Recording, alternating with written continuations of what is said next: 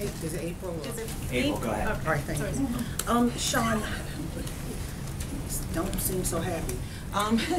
You like, go ahead. Anyway, with all of these investigations, questions of what is, how does this administration try to revamp its image? 2.5 months in, you've got this Yates story today. You've got other things going on. You've got Russia. You've got wiretapping. You've got No, we don't have that. I know. On Capitol Hill. No, I get it, but you keep. I've said it from the day that I got here until whatever that there is no connection. You've got Russia. If the president puts Russian salad dressing on his salad tonight, somehow that's a Russian connection. But every single person. No, that's I appreciate your agenda here, but the reality is, oh no, hold on. No, at some point report the facts. The facts are that every single person who has been briefed on this subject has come away with the same conclusion. Republican, Democrat, so I'm sorry that disgusts you. You're shaking your head. I appreciate it, but understand this, that at some point the facts are what they are. And every single person who has been briefed on this situation with respect to the situation with Russia, Republican, Democrat, Obama appointee, career, have all come to the same conclusion.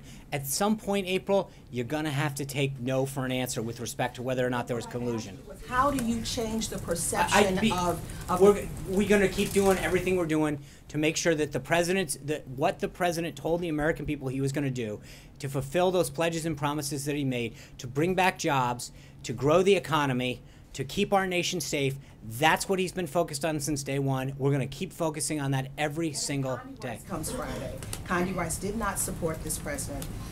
She did not go to the convention. She comes. What is on the agenda, and how is their relationship? Has it healed since 2006 when he used a very negative word to describe? Here's what I'll tell you. It's interesting that you ask those two questions back to back. On the one hand, you're saying, what are we doing to improve our image? And then here he is once again meeting somebody that hasn't been a big supporter of his. Hold on. But April, hold on. It seems like you're hell-bent on trying to make sure that whatever image you want to tell about this White House stays, because at the end of the day, let me answer. Okay, but you know what? You're asking me a question, and I'm going to answer it, which is the president. I'm sorry. Please stop shaking your head again.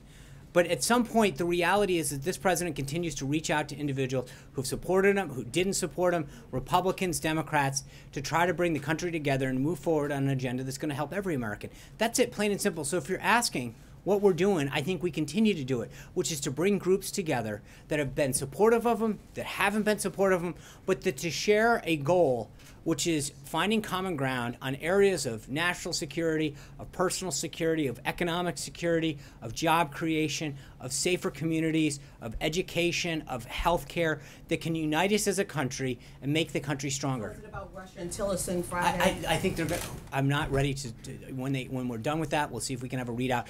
I understand that. We're not at Friday yet. I will have a readout when that's done.